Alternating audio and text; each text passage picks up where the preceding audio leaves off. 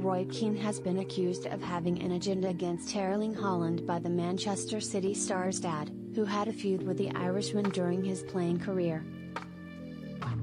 Keane pulled no punches in his assessment of Haaland's performance in City's recent 0-0 draw with title rivals Arsenal. He suggested the striker, who has 31 goals in all competitions this term, resembles a League Two player in his general play. He has since doubled down on that on the Stick to Football podcast, stating that while Haaland is an amazing striker, he is nowhere near good enough in other facets of his game. Watch all 4 days of the Masters exclusively live on Sky Sports for just £22 extra a month. Alf-Inge Haaland accuses Keane of agenda.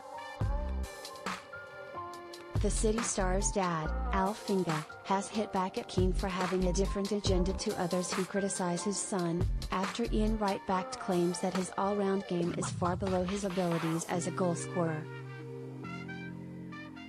Then you have the background of Keane and other experts, who may have a slightly different agenda, Haaland SR told Viaplay. They probably think it's a bit okay to come up with that, the criticism.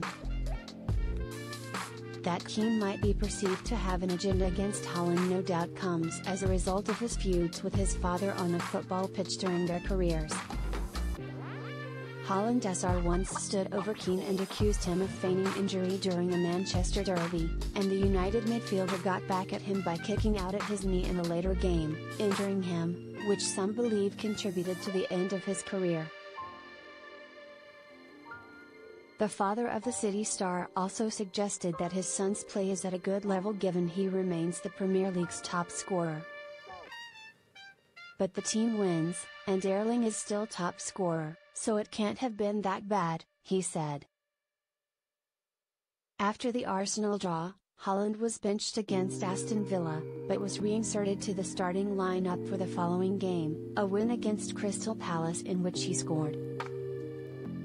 He followed that up with a goal against Luton in a 5-1 victory, both of those performances highlighting his importance to his side, who went top of the Premier League with the latter. Haaland has already won 5 trophies with City, and has the chance at another 3 more this season, so it's unlikely he'll care what people think of him if he keeps banging in goals on the way to more silverware.